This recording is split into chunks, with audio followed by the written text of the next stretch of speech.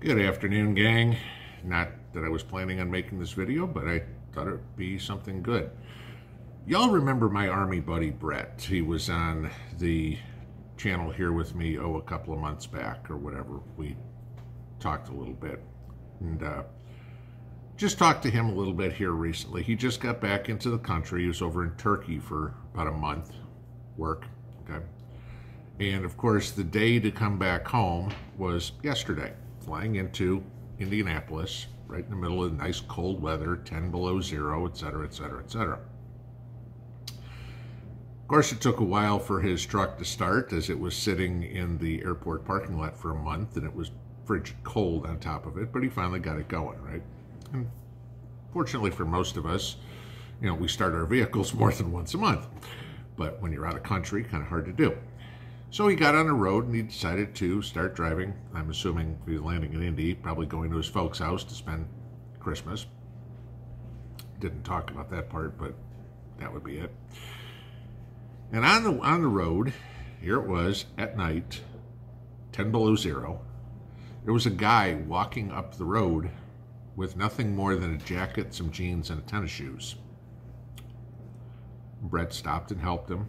Drove him 3 miles to the nearest gas station. His car had broken down. Guy was so cold he could hardly talk. How many times have you ever gotten in the car and go, nah, I'm just running to the store. It's bitter cold out and you put on a jacket or nothing, tennis shoes, and that's it. I know I've done that plenty of times in my life. It's no big deal. I'm just running up here real quick. And 99.99% of the time, nothing ever happens. And you go to the store, you get your stuff done, you come home, and you're done.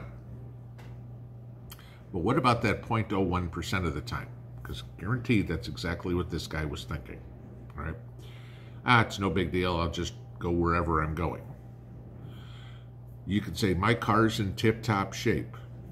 Sure, could be a brand new car. Brand new cars break down too. You could hit something in the road, get a flat tire. It's cold. Something could happen. A hose could freeze, whatever. You could hit something. Anything can happen at any time. Dress appropriately, obviously, if you're going out for the worst case scenario. But the other thing, we've talked about this before, about having emergency supplies in your car. Road flares. Have a spare tire. There's a hell of an idea. Okay. Whatever you would need, your bug out bag. My bug out bag stays in my truck all the time. Okay. And it's got ski cap and scarf and, everything like that I could possibly ever need. Make sure you have whatever you could possibly need in your vehicle. I don't care if you're going to go away from the house for a mile. Just think about right now, if you had to walk a mile today in this cold weather. Now, imagine you don't have a hat, you don't have a glove, you don't have gloves, you're in tennis shoes, okay? Depending on where you are, there could be snow on the ground. I'm betting if there's snow on the ground, you probably aren't in tennis shoes, okay? But I look at here, there's no snow on the ground. But if I'm outside in tennis shoes. I don't have boots on or anything like that, okay? Not keeping your feet warm. I don't have thermal underwear on or even a pair of sweatpants on under my jeans or anything right now, okay? I've just got a regular pair of jeans. And I, just as guilty as everybody else, if I was going to go to the store today, I'd throw a coat on, probably no gloves, and I'd go to the store. And this story right here, what he told me, really makes me think. Okay, now I've got my stuff in the truck. That's not a big deal. I've got gloves, I've got a scarf, I've got a knit hat, everything like that. So I'd have it if I had to. But how many people don't?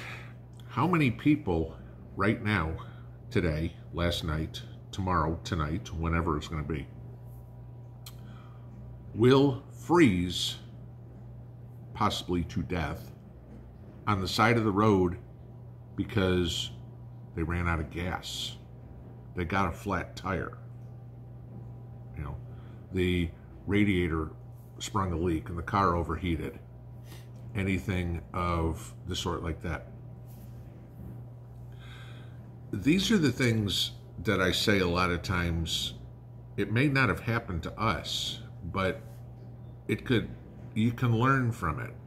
And I mean, here's a story of a guy who just didn't expect his car to break down, probably, and had no, on, you know, a back road somewhere where, as Brett said, there was no other traffic. It just, God's will that Brett was going down this road in that weather at that time of night and saw this guy.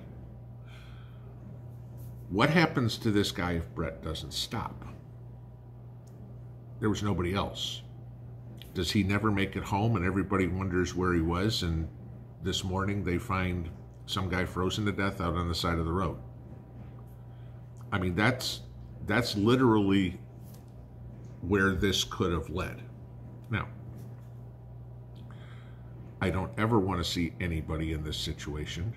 I know there's plenty of people that can say, oh, gee, you could never take that risk of picking up some guy on the side of the road or whatever. Yeah, I get that, okay? The world's not exactly the same as it was even 20 years ago when I told you, well, 30 years ago, I told you when I hitchhiked my way from Texas to Cincinnati. But,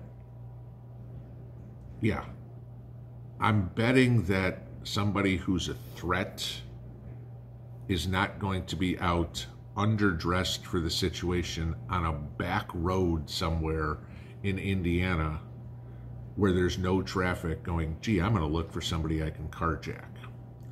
Again, sometimes use your common sense, use your humanity.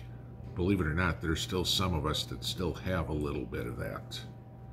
And of course, I know Brett well enough, guaranteed he was armed, all right, to protect himself. Not an issue there.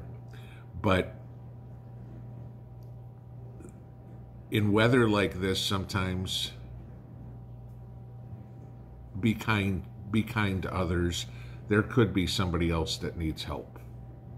You know, a lot of you mentioned you watched the Ryan Hall live stream last night, as I was watching it too, and probably a lot of you remember one of his storm chasers trying to help pull some guy who got his truck stuck in a ditch because he was going too fast on a back road in Indiana, okay, and slid off the road and off into a ditch somewhere, and they were trying to pull the truck out.